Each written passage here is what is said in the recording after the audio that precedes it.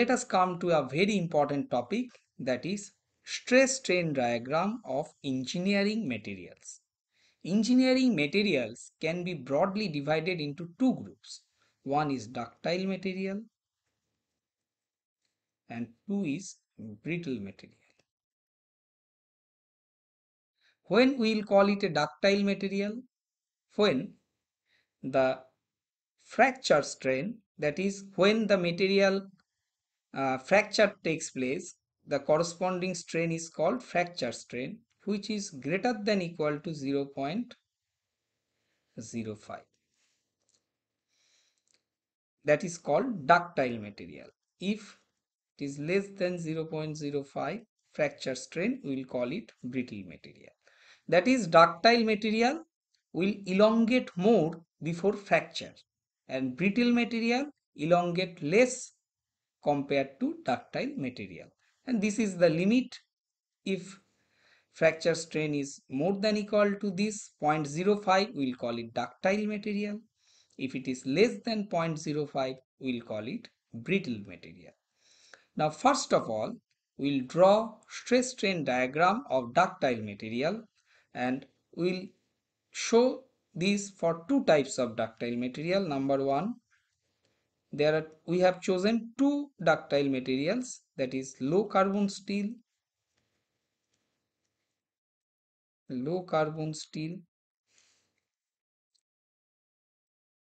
and number two, aluminum alloys.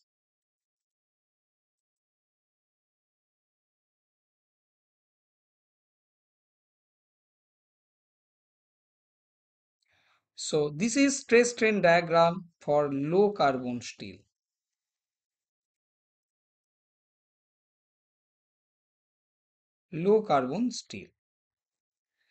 So here this diagram has been shown. This is the diagram. So first of all, this is the straight line, initial straight line up to P. What is point P? P is proportional limit. Proportional limit. What is the significance of proportional limit? Up to proportional limit, stress is directly proportional to the strain. This abscissor is strain axis, this is epsilon, and ordinate is stress axis, that is sigma.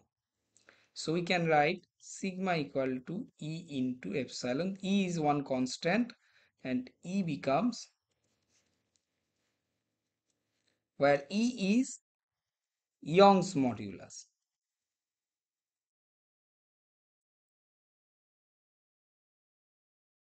Or modulus of elasticity. So if this is origin O, so O to P is a straight line and point P is the proportional limit where stress is directly proportional to strain, and there we have introduced one constant which is E. E is stress by strain, which is called Young's modulus or modulus of elasticity. Next point is E. Here you can see this is E. What is E?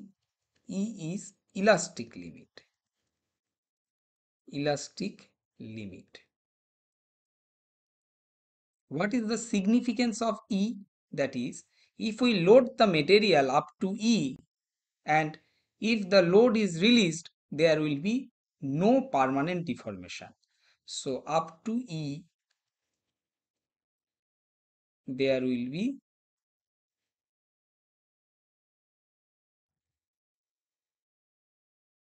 no permanent deformation.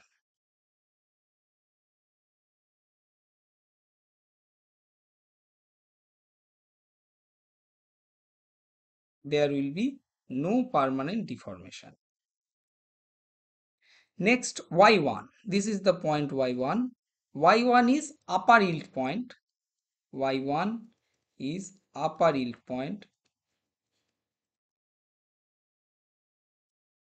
Yield means plasticity starts. From here plasticity starts, and Y2 is lower yield point. So you can see here upper yield point is transient. Upper yield point is transient.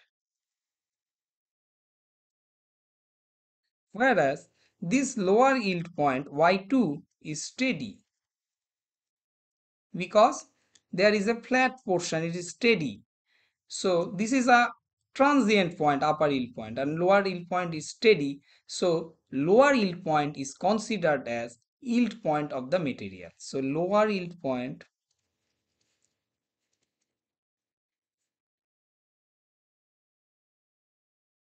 is considered as yield point of the material, and corresponding stress on the stress strain diagram SYT is called yield strength of the material. SYT is the yield strength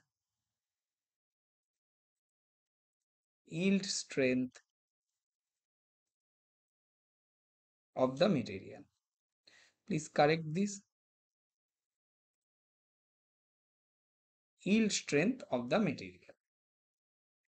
Next, the stress strain diagram goes up, and at U the stress becomes maximum in the stress strain diagram. So why U? At U stress is maximum in the stress strain diagram. So U is called ultimate point. U is called ultimate point, which is corresponds to maximum value of stress, maximum stress in the stress strain diagram.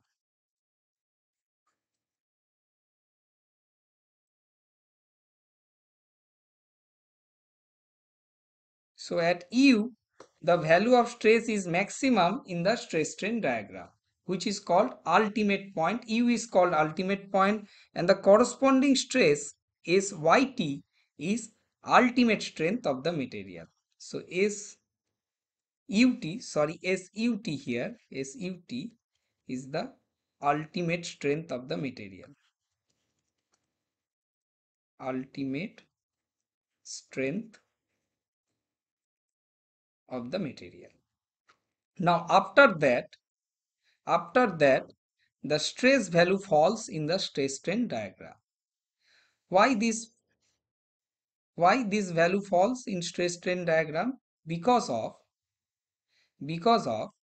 sudden reduction in localized cross sectional area. Let me write down it. So why this stress value reduces? Because of, let me write down it here, or better let me erase these things. You have already noted.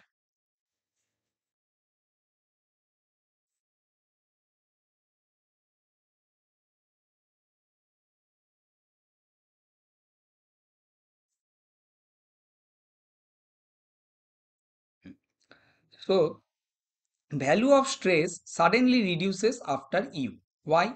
Because of sudden reduction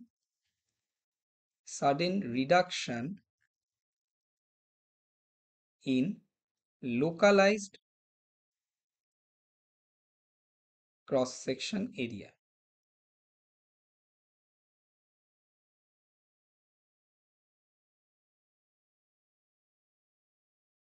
After that sudden reduction in localized cross sectional area, this phenomenon is called necking. This phenomenon is called necking. So here necking is shown that area here, this localized area suddenly reduces. Due to that, strength of the material reduces. And that's why the value of stress suddenly fall after U in the stress strain diagram. So this phenomenon is called necking. And after that at point B, the material fails due to shear, because the Ductile materials are weaker in shear. Ductile materials are weaker in shear. That's why the criteria of failure of ductile material is shearing. So at point B, the failure takes place, which is the mode of failure is shear failure. If we see the failure modes, that is, the failure takes place along a plane which is 45 degree to the applied load. If this is the load direction, then failure takes place along 45 degree. And later I shall show you along 45 degree plane shear stress is maximum. So material fails where shear stress is maximum, and the ductile materials are weaker in shear, so mode of failure is the shear here. So here necking takes place, stress value falls, and at B failure takes place. And this corresponding strain, the corresponding strain is nothing but fracture strain or failure strain. So this is epsilon A for ductile material, this is greater than 0.05. So ductile material elongates compared to brittle material, elongates more before failure. So this is about stress strain diagram of low carbon steel. Low carbon steel, here it is given fracture strain is greater than equal to 0.05. So this is for low carbon steel. Now let us see what is the stress strain diagram for aluminum alloy. That is the second category of ductile material.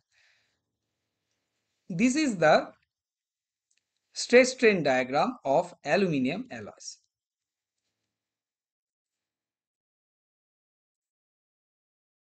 This is for aluminum alloy. Here you can see that there is no flat space, flat zone like low carbon steel. So what is the yield limit of such type of ductile material? So there is no evidence of yielding. We have to determine it by, we can determine it by 0.2% offset method. That is, we shall consider that strain is 0.02%. That is equal to 0.002. Strain is 0.002 or 2%. Strain is 0.2%. So here let us consider that is the corresponding value of the strain, and we shall draw a parallel line to the proportional, up to proportional. Say this is the proportional limit where stress strain diagram is the straight line. With this straight line, with this initial straight line, we shall draw a parallel line from this corresponding point, and that will intersect with the stress strain diagram at point Y, and Y is the corresponding yield point. So Y is yield point.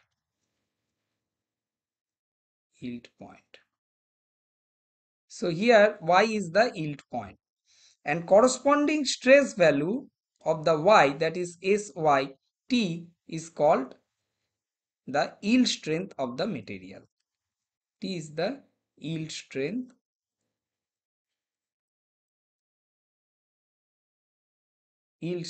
of the material.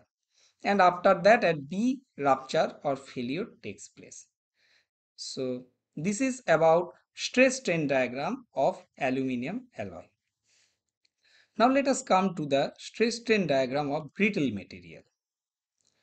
Let us come to the, so this is for low carbon steel and this is for aluminum alloy. This is the comparison. Now let us come to the brittle material. This is the stress strain diagram for a brittle material. For brittle materials, there is no existence of yield point. No yielding is seen in the brittle material.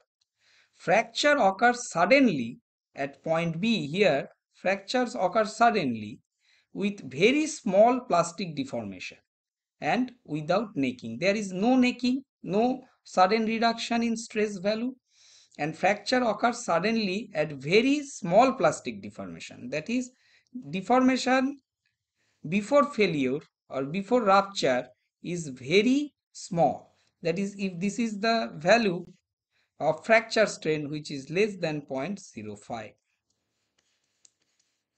So brittle materials have less strain before fracture compared to ductile material. It suddenly fracture occurs suddenly at point.